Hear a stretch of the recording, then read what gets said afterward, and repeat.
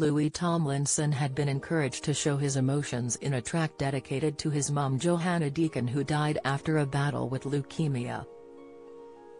His single, Two of Us, was released in 2019, and later featured on his debut album, Walls, came 3 years after Johanna's tragic death. From his early days on The X Factor to touring the globe with One Direction, his beloved mum was never too far away from the hitmaker. Johanna, who was a favourite amongst Louis fans, treated in London before being transferred to the Royal Hallamshire Hospital in Sheffield, South Yorks, close to her home in Doncaster. She died just 8 months after her diagnosis after several transfusions and different treatments failed to work.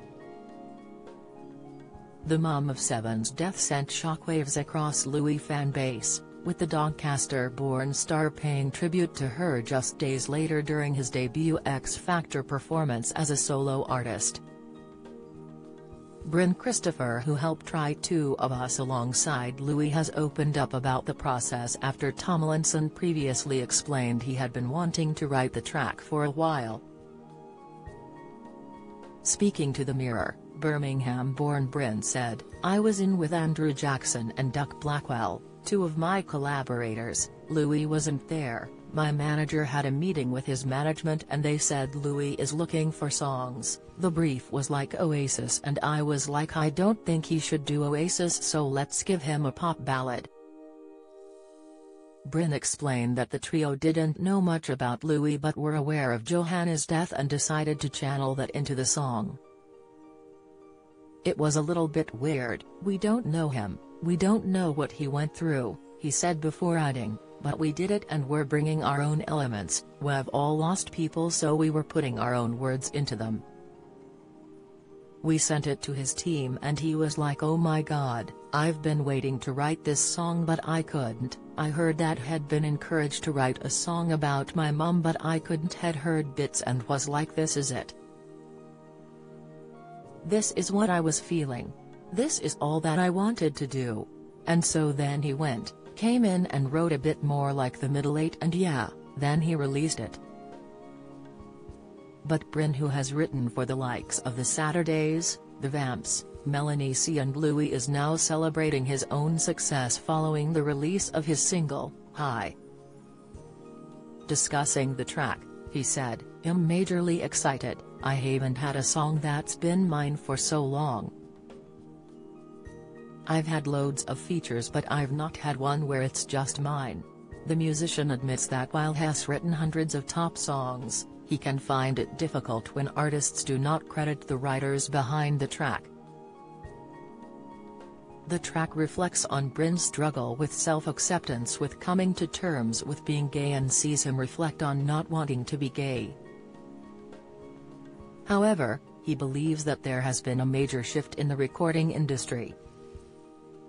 "When I first came into the industry, I knew I had to play a kind of game to get signed," he said. He went on to add, "That game was not talking about my sexuality. I didn't lie, I just didn't talk about it." During the earlier days of his career, Bryn was in a band called I See Monsters and admits that his former bandmates helped him come to terms with being comfortable with his sexuality. Prior to finding fame, aged just 16, Bryn applied to be on Pop Stars, The Rivals, the year Girls Aloud won the program. Despite impressing the judges and host Davina McCall, he found himself being sent home from the boot camp process, having auditioned in Manchester. "I genuinely thought my life was over," he said. Luckily, this was just the starting point for Bryn, who later went on to write for his favorite artist, Melanie C of Spice Girls fame. Discussing their time in the studio, he said, "We wrote 2 songs and I think on the second day we wrote a song called Who I Am that ended up being the first single from her last album. We were talking about her being in the Spice Girls and how she had to be this person 24/7, the music video had all the iconic visuals. I didn't even hear it until it was released because she was being really careful because she didn't want any leaks. I was like, I can't believe I've written this. She released her autobiography last year and named it after my song. Hi by Bryn Christopher is available to stream on all major platforms. Follow Mirror Celebs on Snapchat, Instagram, Twitter, Facebook, YouTube and Threads.